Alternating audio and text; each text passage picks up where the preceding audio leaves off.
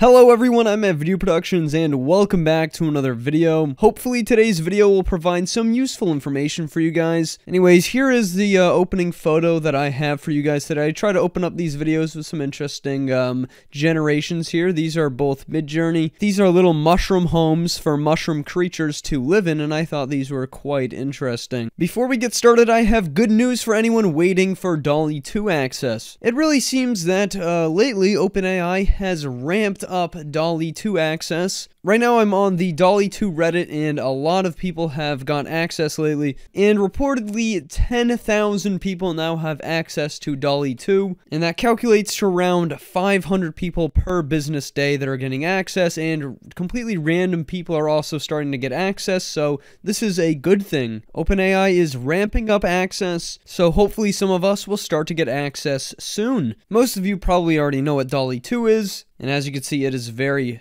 powerful. A potato Viking right here. So Midjourney is, in my opinion, the second most powerful text-to-image generation AI out there. If you watch my last video, I talk a lot about Midjourney, but its access is invite only. Similar to OpenAI, but if you get an invite from someone already in Midjourney, you'll have a trial access and then you have to pay for it after that. But if you go watch my last video, I'm offering a chance for now 4 of you to get access to Midjourney, so submit your prompt ideas in my last video's comment section, and I will choose 4 of you to get access to Midjourney, which is only available through Discord, so you need Discord. So today's video is going to be comparing Midjourney to Dall-E 2 with identical prompts. And you guys are going to be surprised by how capable Midjourney actually is. It is a pretty darn capable model. In general, I think more people will prefer Dall-E 2. However, Midjourney can definitely do some things that Dall-E can't. For example, these longer aspect ratio images, you can't get stuff like this from Dall-E 2. It's not an option that's available. And it is used quite a bit through Midjourney's top generations.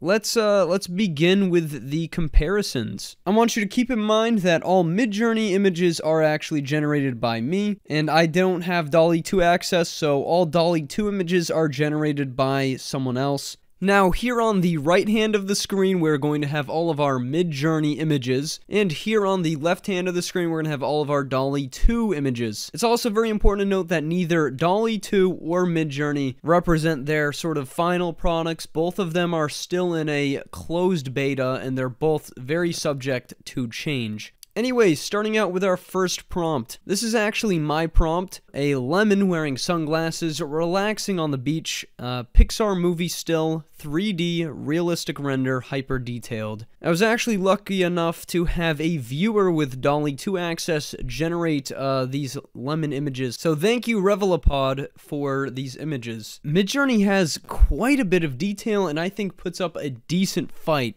against Dall-E 2 for this prompt. Both of them are actually strikingly similar. Definitely on the beach, we've got detail, very good detail on the skin of the lemon and in the sand on both. We've got the bokeh or background blur as if it was shot on a camera or, you know, from a movie. And if we take a look at more of our Dall-E 2 prompts, there's a lot of different styles going on here with Dall-E 2. This one has a lot more of a simple aesthetic to it with Dall-E 2, whereas I don't think any of our images here from Midjourney have very different aesthetics, I guess. Maybe this one. If we look through our images from Dall-E 2, you can definitely see more of a lemon shape with Dall-E 2, I will say, but Dall-E 2 is not perfect. We can see a little bit of a mess up there. And in the reflection here on the sunglasses, this is probably one of the better ones. It sort of messes up right here. This one went for a lemon slice sort of here with Midjourney's fancy glasses as well, which is pretty interesting. Midjourney really does pump out quite a bit of detail though, and I've noticed that with this prompt, Dall-E went for a little bit less detailed here. This one's probably my favorite out of all of the Dall-E 2 ones. This lemon looks really sad, but the detail here in the sand, I mean, they're both very, very good. I personally, in these two Midjourney ones, really like the look of the sand, although all the Dall-E 2 images obviously have really nice looking sand as well. But still, like this sand, not really a huge fan of it. So there are some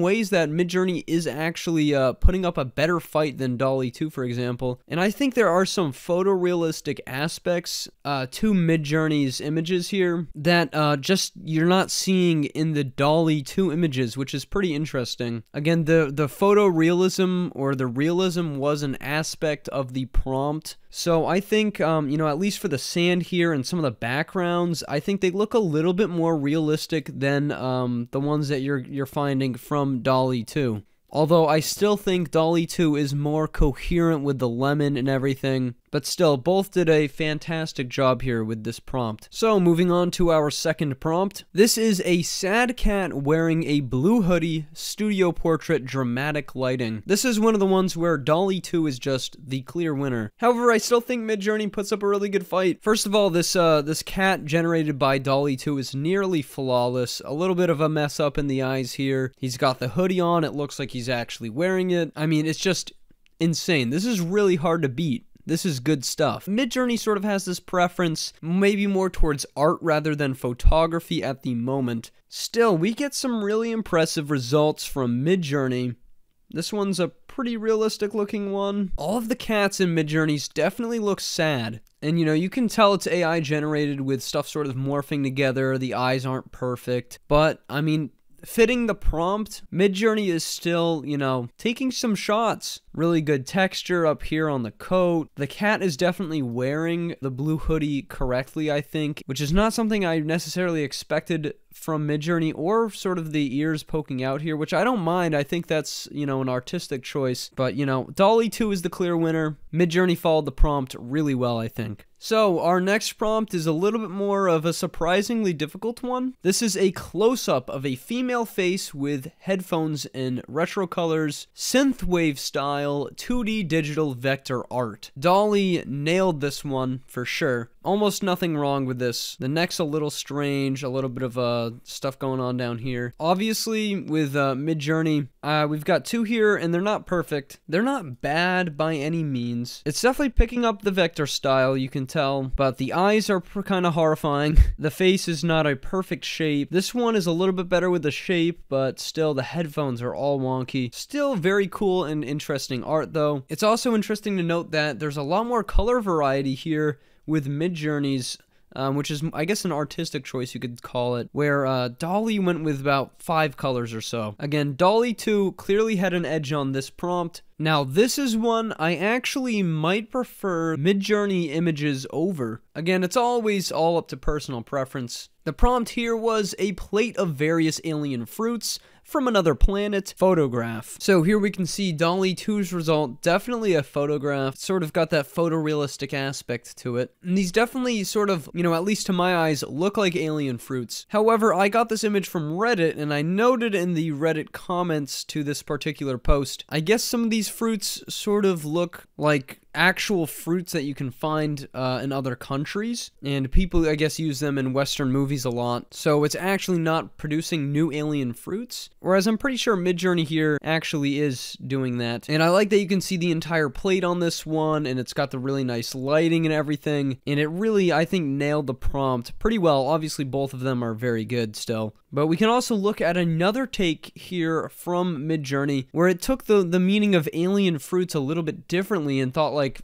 fruit in the shape of an alien, which is pretty interesting, and I didn't really think about it that way, and I don't think that's necessarily a wrong way to interpret the prompt, because what if I wanted like alien-shaped fruit? Where it still produced this image where you don't see any of it looking like an alien, but you know, you still get the variation of this. We don't know with Dall-E 2, maybe that was the same sort of thing that happened, but I thought that was very interesting where there was two different artistic takes on this one prompt. I'm going to show you the parents for the Midjourney images over here. So this is sort of the parent that you can choose from, where we can see some different alien looking fruits, and I did some variations based off that, and then ended up with this one probably as my favorite. Either way, I think this one is sort of one of those artistic things where it's like, which one do I like better versus Dall-E 2?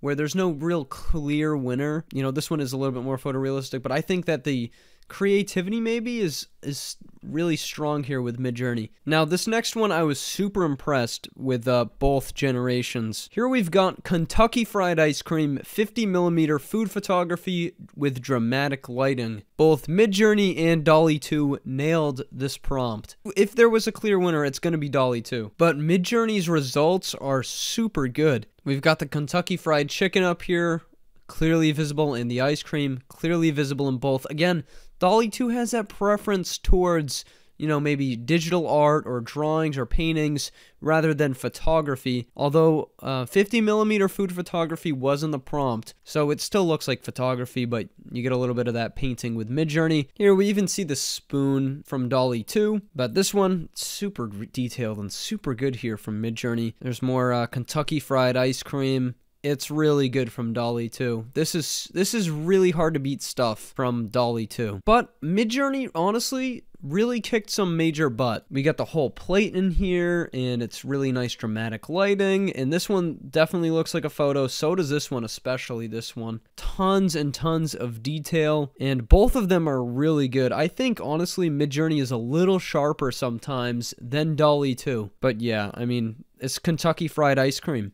Both Midjourney and Dall-E 2 get an A+ for this one. This is one of the images that from Midjourney where I'd be like, I would believe that's Dall-E 2. And sometimes Midjourney falls on its face with this next prompt. This was a frog wearing a top hat watching flowers burn with a purple flame digital art. This is a really tough prompt, and this is where Dall-E 2 can sort of nail those longer, complex prompts. Here were the 4 variations I got from Midjourney. None of them were nearly as coherent as what you get from Dall-E 2. This one's almost perfect, but Dall-E 2 even missed a piece of this prompt where the flames were supposed to be purple and they weren't. This one also missed that aspect, but it's not a very coherent image. We can see the frog and the top hat and the purple and the flame flower, but they're not organized in the proper way in the image. This is still impressive stuff for this technology, but not nearly as good as Dall-E 2, which was able to put it together nearly perfectly. Now, this one was one of my favorites. And it shows off where there's actually some negativity sometimes, at least in my opinion, with having stuff that's more towards the photorealistic side with Dall-E sometimes. Of course, you can always change that with a prompt, but this was sunlight shining through a red healing potion. As you can see with Dall-E 2, this is exactly what the prompt is. It's a simple prompt. But Dall-E 2 decided to go with a photorealistic photograph. And it looks like your basic potion, it's just a circular bottle. But as you can see, Midjourney decided to, you know, take a little bit of a creative stance with this one. And we've got a little design going on with the potion. We get different bottle shapes as well, as you see with the variations. Definitely got sunlight shining through a potion. It decided not to go with a photograph, but digital art instead. And here is the other one. And again, a different bottle shape, sunlight shining through. We get a little reflection down here as well, a little bit of a design with the bottle, maybe sort of to signify it's a healing potion. With this one, it just sort of looks like a red liquid. You can assume it's a healing potion, I guess. And here we can see Midjourney's initial generations, where there's definitely some different designs. This one looks more like a chalice, and I actually did change up the prompt a little with Midjourney to try to see what it would do if it was prompted with a photograph of this prompt instead, and it definitely looks a little bit more realistic, a lot more like a photograph.